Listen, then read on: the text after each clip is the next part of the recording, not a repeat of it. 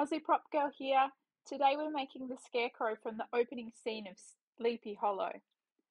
We've gathered some sticks and laid them out on the lawn, trying to get the shape of the Scarecrow from the start of the movie. And the pumpkin head we got from Bunnings, it lights up. And here's Chris just putting the basic frame together.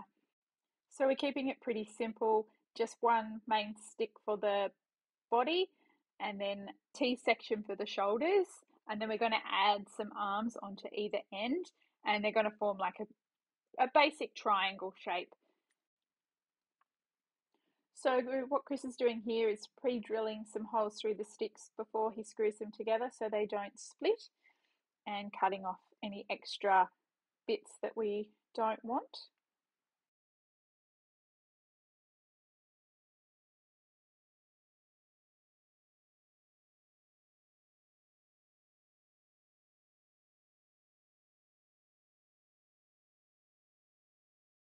You can see now the triangle shape that I was talking about that we're trying to create for the body.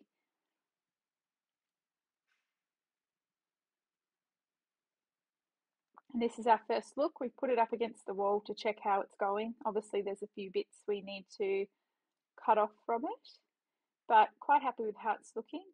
I think we decide to change one of the hands.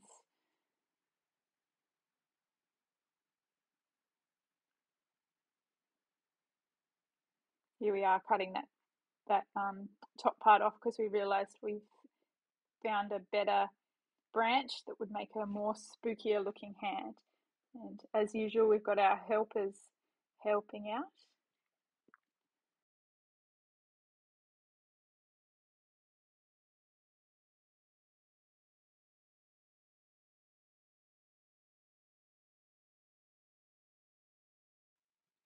And what's a spooky scarecrow without some ribs? So we're just using some scrap pieces of wood and drilling them onto the front to act as ribs for the scarecrow.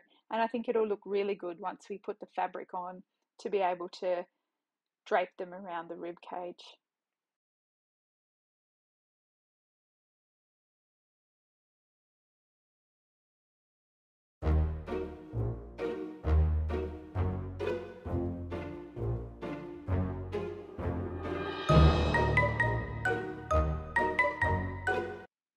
And now for the head of the scarecrow. I felt like it needed spooking up a little to have that dark, eerie, Sleepy Hollow, Tim Burton kind of grungy look. You know what I'm talking about.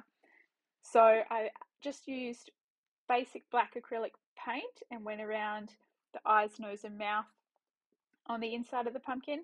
And then I just added some lines to the corners to make it look a little bit more rotted and a bit more round.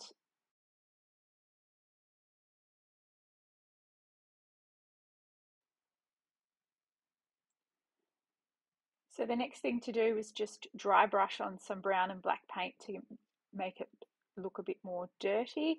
So just using a dry brush with a little bit of paint, wiping off the excess, and then I just followed the lines that were already on the pumpkin, the vertical lines there, and went down dirtying the pumpkin up. And I did this all over the whole entire head.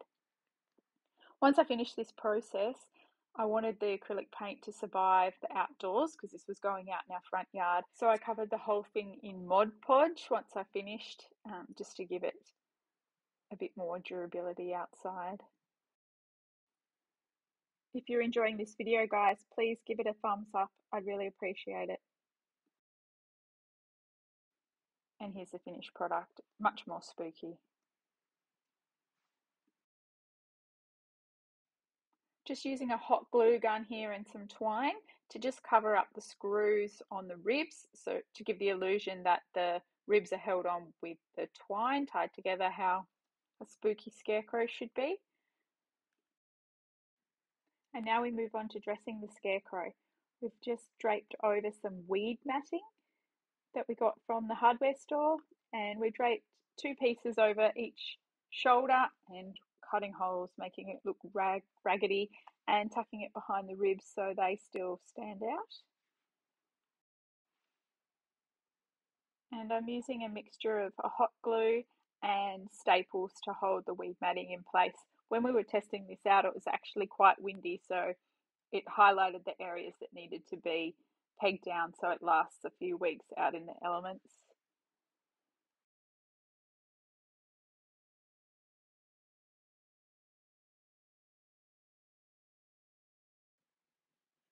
So attaching the head was probably our biggest challenge we had with building this scarecrow.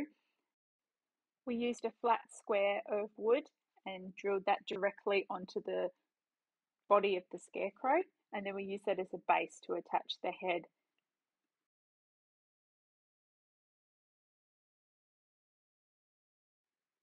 The pumpkin already had a built-in light, but we weren't going to be able to access the controls once we screwed it on to the body. So we removed the light and screwed it on, and then later on we just added in a light through the mouth opening so it's still lit up at night.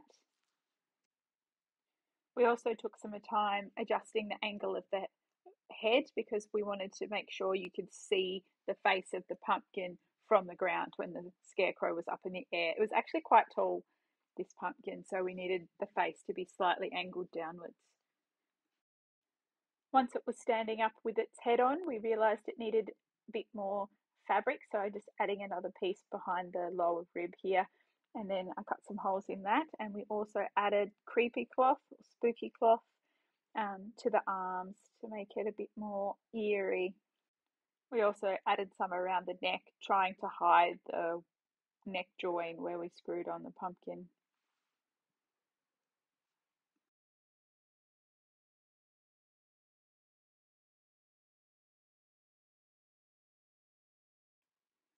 And here it is all finished.